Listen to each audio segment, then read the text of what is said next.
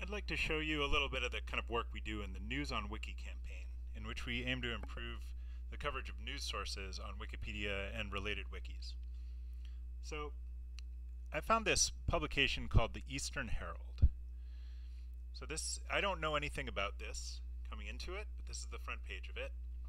I think the first thing that I see here is a site that looks like a pretty straightforward news site.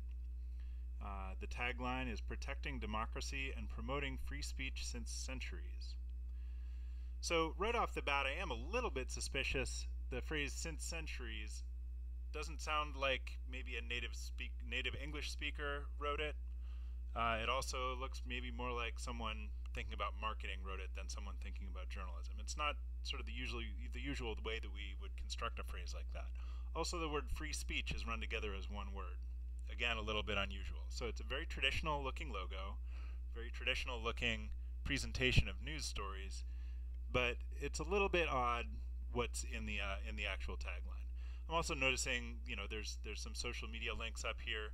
Not that unusual these days, but also it seems like a little bit of a flag that this might be more of a marketing venture than a journalism enterprise. So let's go to a web search. So I've searched the Eastern Herald, just straightforward, no quotes, nothing like that. And, oh, actually I'm not at the top of my search here, so if I go to the top of the search, the first one I found is the site that I just looked at. The second one is actually Wikidata. So Wikidata is a project that's connected to Wikipedia. That seems a little bit unusual. If this is a news site that has a significant impact, you would think that maybe other news sites would have mentioned it or quoted it here and there. Maybe some of their coverage would have been picked up in another news source, something like that. So that's a little unusual to find Wikidata as the second. Wikipedia often will show up as one of the first entries, but Wikidata doesn't usually, so that strikes me again as a little bit odd. And going down to the next one, we've got LinkedIn. So again, this is more the kind of site that you would think would promote a website than something that's focused on journalism. And Facebook, again, sort of in the same vein there. And now we're seeing this is Delhi, India, so we're getting a sense of where this site is produced. I'm going to just go down a little bit more. Now we've got Muckrack. If you're not into journalism, you may not be familiar with the site Muckrack. It's basically a site that aims to help public relations companies and professionals connect with journalists. So it lets journalists build profiles about themselves. That gives a PR person a sense of what kinds of news they like to cover. It might help them pitch a story to a particular reporter or a particular journalist. So again, we're looking at something that's probably more marketing than journalism focused. And Twitter, going along in the same vein.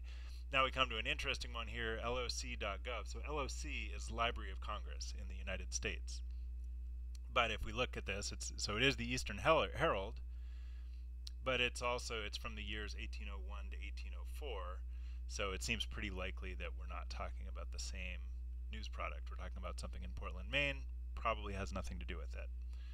And then again, the next one, 1792 to 1796, same thing. So very credible source, but probably unrelated to the site that we're looking at.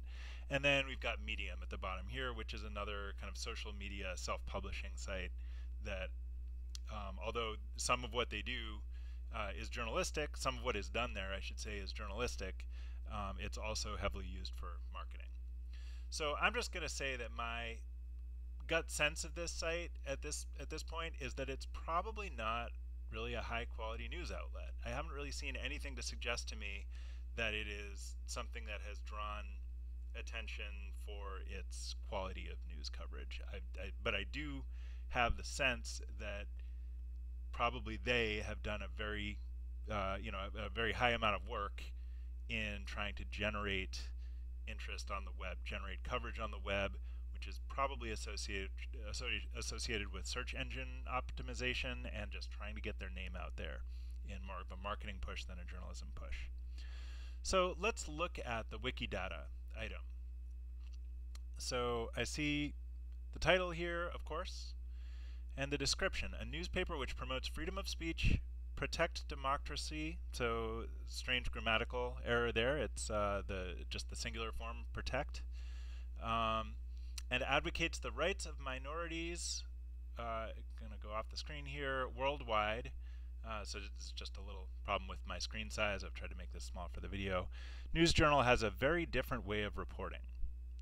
So different from what? This does not seem like what a straightforward description on Wikidata should look like.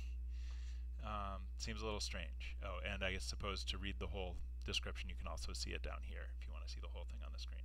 So again, some red flags. I'm going to scroll down. So Wikidata is sort of it's a database that it's similar to Wikipedia, except that it's very structured. So it lets you make specific factual statements about something. So in this case, it's an instance of an online newspaper. It's also an instance of a digital newspaper. It's also an instance of a news website. It's also an instance of a newspaper. This is sort of an unusual use of Wikidata. Typically, you would only choose one of these. The sense that I would have is that whoever filled all of this in may be coming from the mentality of, again, a search engine optimization practice where you tend to try to add a bunch of different keywords that different people might type when they're searching for something so that they would find your site above others. So that, again, yet another flag here for me. I'm going to scroll down.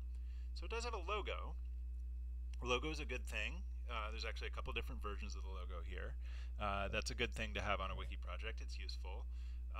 But it's unusual to have for just a lone Wikidata item that does not have a Wikipedia article. We haven't checked in this video, but I have checked. There is no Wikipedia article about the Eastern Herald on the English language Wikipedia or on any Wikipedia. So it's a little surprising to find that there's not one but two, looks like fairly high quality logos reflecting this site. Let's go down again a little bit. So the language or name is in English. Its country is India. Okay, so this is straightforward. This is good. Again, the country is India. The title is the Eastern Herald. Again, this is good. This is very thorough. The editor, the name of the editor. So we've got, and that links to this person's Wikidata item. I'm going to avoid trying to pronounce this because I don't know how to do it properly. So we've got country of origin. So we had country before, but now we have country of origin is India and Australia, and again Australia, and the United States of America. So what is going on here? So when you have different countries of origin, one of the things that you can have with a property like that is the year that it applies to. So here we find that it started in 2009 in India, and in Australia we've got 1804 to 1757 to 1854. We've also got 85 to 1992. I'm not sure why start and end time are reversed in these two, but no big deal. And then United States of America, we've got 1792 and 1796. So here's a clue as to what's probably going on. In this USA one, I think that's referring to the other Eastern Herald that we found before that was published in Maine in the United States.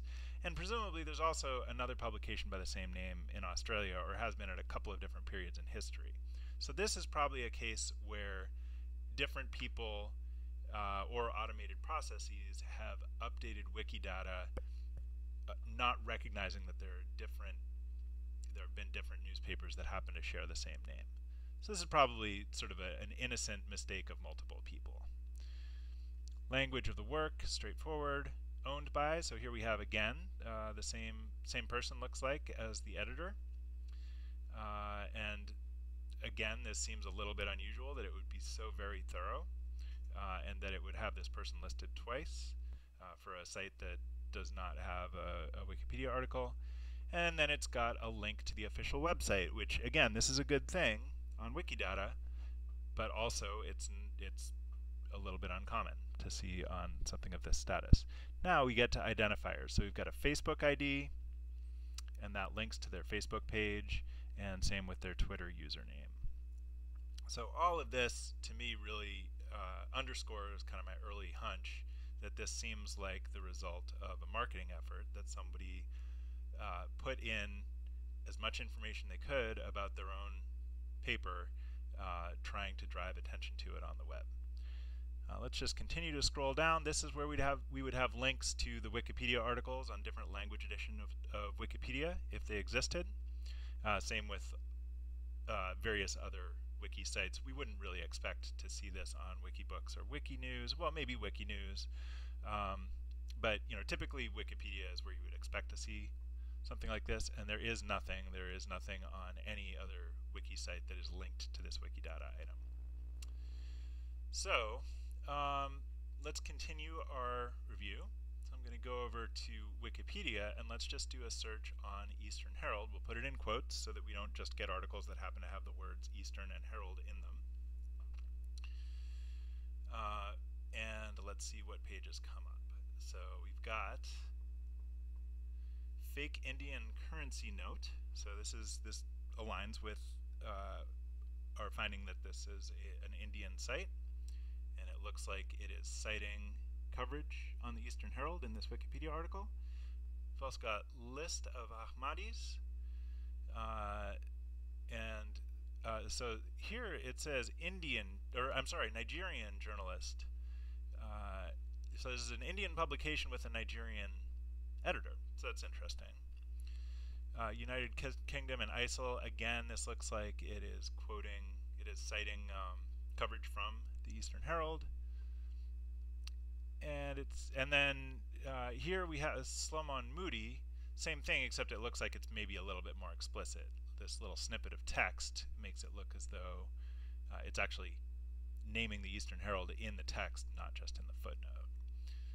HBO series Our Boys, again. Well, now this is really interesting. We're finding it used as a citation for an American-made television program from an Indian publication.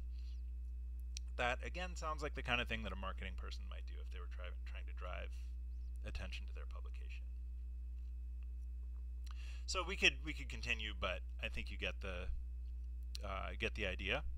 So let's look at another page. I'm going to go to let's try to look for the actual URL, easternherald.com on Wikipedia. If you just go to the straightforward search function on Wikipedia, you won't find much.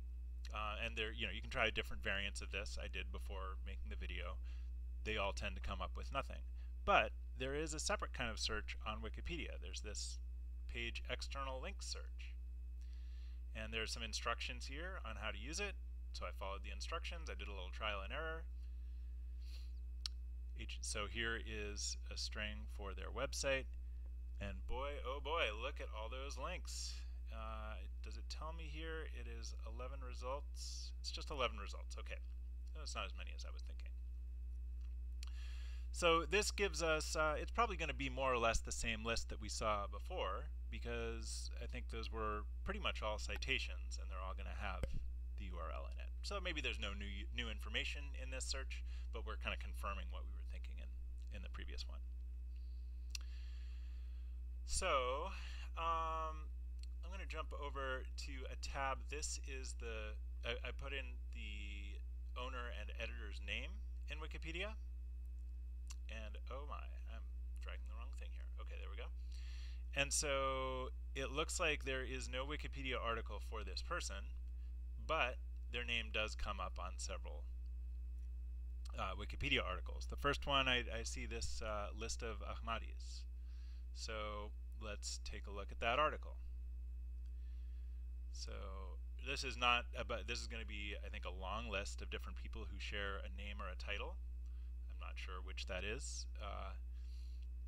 It's going to tell us at the beginning. Let's just take a moment and read it. It's an incomplete list of notable or famous Ahmadis, members of the Ahmadiyya community, a movement whose followers identify as Muslims but are excluded from Islam by the majority of Muslim scholars. So let's see where he is on this. I'm going to just check the spelling again. So Muzaffar Ahmad. Search within the page. Oh, well, I already had that up. Okay, so here it is. It's under Writers. And I'm going to just close the search box so that we don't need the highlighting anymore. And if you're not an experienced Wikipedian, this might not jump out to you, but any Wikipedian, the first thing they're going to notice is that here's a whole section of people who all have links, blue links, to, which means that those are links to a Wikipedia article. Or, you know, maybe in some cases it might be a redirect as opposed to an article about that person. But generally speaking, that's indicating that this person is covered on Wikipedia. But our editor/owner is the only one in this, at least in this part of the list, under writers, who does not have a blue link. There's no link here. If I click on it, I go nowhere. And there is an external citation, but as you can see, that citation is actually to an Eastern Herald article. Again, it's not like a separate organization reviewed it. So, and let's just read what it is. Editor of the Eastern Herald, news journal in India, a political analyst, peace activist, human rights activist, internationally acclaimed anti-terrorism and militancy journalist in India. So in India is repeated. That's interesting. This is a fairly straightforward text, except that it does seem, again, to at least to my eye, it reads like a bit of marketing. It's also, you notice it's longer than what we've got for anything else. The Wikipedia policy for pages like this says that really you should just have enough information to allow someone to allow the reader to know that they're looking at the correct person, and then they should be able to click into the place that has into the Wikipedia article to actually learn the details. So this is probably more text than we should have on a page like this. Now here's an interesting bit. Let's see if we can figure out who added this text and when they did it, and see if we can learn anything from that. So to do that, and I'm not going to show you the details of this, but you can probably figure it out if you're experienced with Wikipedia. I'm going to click on the View History tab, and you'll notice for all of this stuff I am not logged in. None of this requires any special privileges on Wikipedia. Anyone can do this kind of research if they know where to click. Anyway, if you go to the View History tab on any page, you will find this external tool, Find Addition or Removal. And there's actually another tool, there's an alternate. So there are two separate tools that this links to that basically do the same thing. So let's just click on the main one, and I've actually run this search. It takes a few seconds to complete, so we won't repeat that. But this is what it looks like. It's called Wiki Blame. Blame is actually a term that comes from computer programming. It's not really intended to, I guess on a technical level, this is sort of who would we blame for adding this text, right? But it's, I think, if anything, it's sort of tongue-in-cheek or just, you know, a bit of a technical term from programming, so I wouldn't really attach too much meaning to that. Anyhow, this lets you choose any different language edition of Wikipedia or any of the related wikis beyond Wikipedia. And this will actually pre-fill everything if we just click it from that site. And then you paste in the text that you're looking for. What was added? What are you looking for the addition of? And you can see this is a pretty bare bones tool. It doesn't have a lot of graphics. So if you don't know what you're looking for, it can be a little bit confusing. But what you've got here is it basically looks at a lot of different revisions of the Wikipedia article.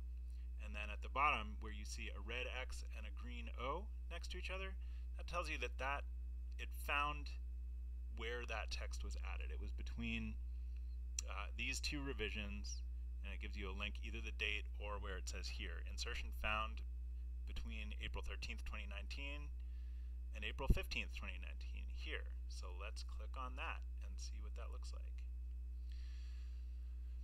So this is what's known as a diff screen. It shows you the difference between the before and the after, and it shows you in Wiki code. Up at the top it tells you who did it. So here's the name of the username of the person who did it, Kiran Bajwa. I notice, again, I don't really know the structure of Indian or I guess Nigerian names or titles, so I don't know exactly what this means, but I do notice that the Bajwa portion of the username matches part of the name that we were searching on, Muzaffar Ahmad Nouri Bajwa. So that's, again, interesting. It suggests that there might be a connection. Maybe this is a family member or someone part of the same ethnic group who might be closely tied to this person who added the information to Wikipedia. And what did they put in? So this is, again, it is in Wiki code. So if you're not familiar with that, it's a little bit tricky to parse. I'm going to just highlight this part of it. The ref tag at the beginning and end, that tells you that's a footnote. That's the code that creates a footnote. So you can just kind of ignore that part. So it has the person's name followed by a footnote, and then it says this is the text that we just read, editor of the Eastern Herald News Journal, India, etc. So another thing we can do from here is if you're looking, you see the user name. Now that's a red link, so that means that they don't have a user page, but there are two links that can tell you something about their history on Wikipedia. The talk page, that's a link to that person's user talk page. So if anybody has made comments to this person over the years, that will likely still be there on their talk page. And contribs, that's going to be a list of all their contributions to Wikipedia under this username. So let's look first at their user talk page. I actually did not look at this one before starting this video, but let's just look at the contents, because that's going to give us a rough idea of what we're looking at. Your submission of articles for creation, and this is it looks like a biography of this owner and editor. And also the Eastern Herald. So it looks like this person, the first two bits of response they got on Wikipedia, this was in January of, let's scroll down a little bit and we'll see what year, January 2019. It looks like they tried to create articles on both the newspaper and the editor. And if we scroll down, we find out that it was declined. You have to kind of read through this text to see, okay, so here it is. Unfortunately, it has not been accepted at this time, and there's a fair amount of explanation if they wanted to improve it, to try to resubmit it. And then it's the same thing with the article about the newspaper, not accepted at this time. So they did try to put the newspaper and the editor on Wikipedia. List of Indian journalists. So they added something there, but it was the name of a non-notable entity, or in this case it probably would be a person. They probably tried to make an edit like the one that we found, but someone caught that and saw that there was no Wikipedia article about that person, meaning they shouldn't be on the list, and they took it out and they notified them. Speedy deletion. So it looks like this person then tried to make the article on their own after their submission was declined, and then it was deleted by a process called speedy deletion, which basically means it wasn't even close to Wikipedia's standards for inclusion. So now let's go down. Next one, your draft article, the Eastern Herald Sydney. So this is interesting. Maybe Sydney, so this reminds me of the Australia bit that we saw before. So maybe there's a bit more of a connection to Australia than we thought. I don't know. Going down, we have a draft biography of the owner and editor. This was left by a bot, which means it was an automated process that caught this. But so this draft, this is the draft that this person tried to submit, and it had still lived on in the draft state after that. But after, so this was 5 months later, after a while, that'll get deleted. So the idea of that draft state is not that something can just kind of live there forever. It'll get deleted from there as well at a certain time. And so that's what happened in the next notification as well. So all of the talk content directed at this person seems to be on this subject. This does not appear to be someone who's, has interests in music and, technology and, or a bunch of different subjects and is coming to Wikipedia to learn and to share knowledge. It seems like someone whose focus is very singular on getting coverage of this particular news site and this particular editor on Wikipedia. So now let's look at their user contributions. And you saw the link before. Here's another place to link to the same place. In the lower left here, you'll see user contributions. This is going to show us every edit that this person has made. And this one might be a little bit more difficult to tell how focused it is, because as we saw before, they're adding citations to a variety of different articles.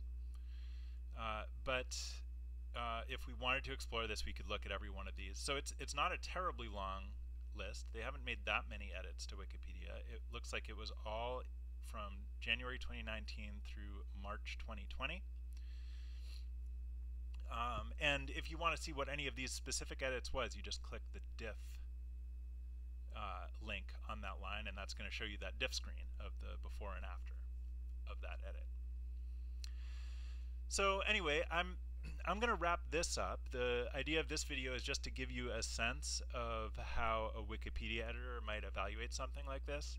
I do want to mention that just because someone is approaching this from a marketing mindset doesn't necessarily mean that everything that they did is a bad idea.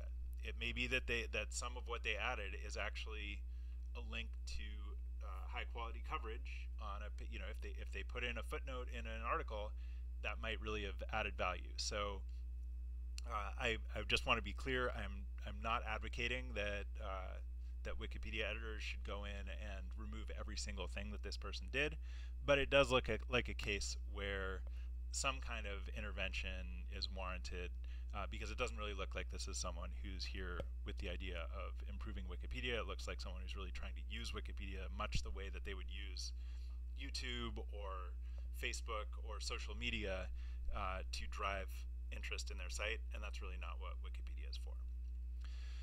So anyway, just to come back to where I started with the News on Wiki campaign. This is a campaign we've been working on off and on for a couple of years. What we're trying to do is develop high quality coverage of news sources on Wikipedia. In this particular case, what we might do as part of this campaign would be to clean up that Wikidata entry. Cleaning up the footnotes that were added to various other articles, that's not really a part of the particular campaign that we're trying to do, but a campaign like this really is just about rallying people who have intersecting different interests. And I think any Wikipedia editor who comes across something like this is probably going to be tempted to go off and clean up the various activities around footnotes as well. So that's probably something that would be an indirect outcome of our campaign. I do intend to do another video once there's been some kind of response to this. I'm not going to take action on this myself.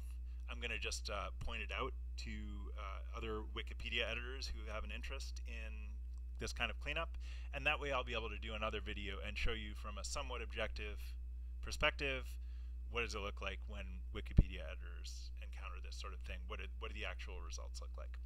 So thanks for watching. I hope this was interesting, and check back later. Thank you.